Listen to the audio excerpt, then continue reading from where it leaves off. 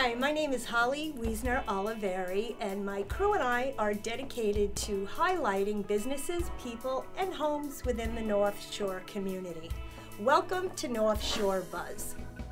Are you in the market for buying a home? Are you a first-time home buyer? Building your home buying team should include a professional home inspector.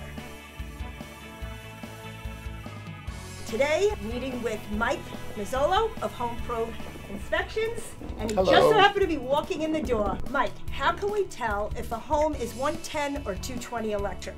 Okay, the overhead wires coming in, you'll see there's 3 wires going in at the top of the mast. Those 3 wires indicate you have 220. If you have an underground service entrance where the pipe's coming in from the ground up, you go by the meter. The 3 wire is meaning that there's 3 wires. 2 hots in the ground equals 220.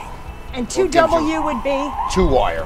1 hot, 1 ground. And that would be 110. Correct. Right. And commercial would be? 3 phase, 4 wires. So Mike, let me ask you, what is going on up here with this exposed PVC pipes? Let's see. So you've got brick there.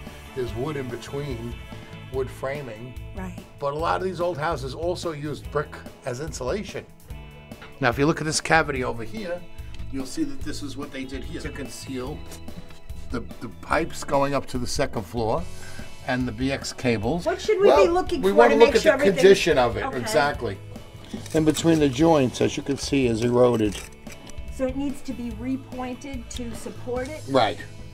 Yeah, it would give it more stability, you know, strengthen it just to maintain the integrity of the foundation. This electrical panel box is not new. It's in good condition. But you have 2 open slots here, can you see that? Anytime you approach a panel box, especially for the first time, use the back of your hand first. Don't just walk over to a panel box and say, does it have 100 amps? Yeah, it does. Don't take for granted in somebody else's house.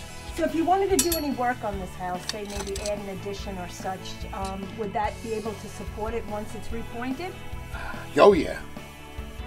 Oh yeah, this is plenty strong, probably more stronger than houses today with an 8-inch board foundation. So look at the width of the space between the beams.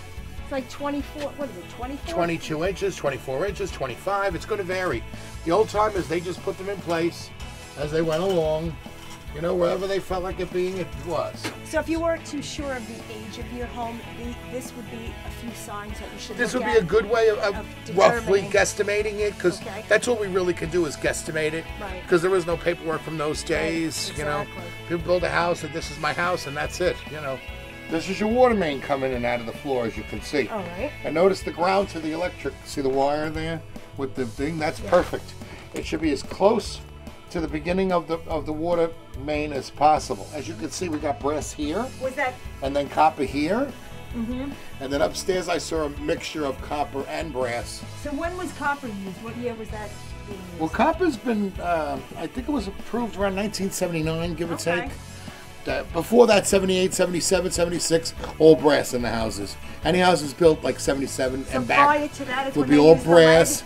Now, if you go to a house this old, you're going to find mixed. I see. Galvanized, brass, you know. They weren't too stringent back then, so we determined that the galvanized, because it deteriorates on the inside, it corrodes. Okay. As it corrodes, the hole shrinks. So it reduces the water pressure. After 20, 30, 40, 50 years, maybe more, you'll have a drip coming out instead of a good flow of water. Whereas brass and copper don't do that. Okay. They last forever. That's why the Statue of Liberty is made out of copper.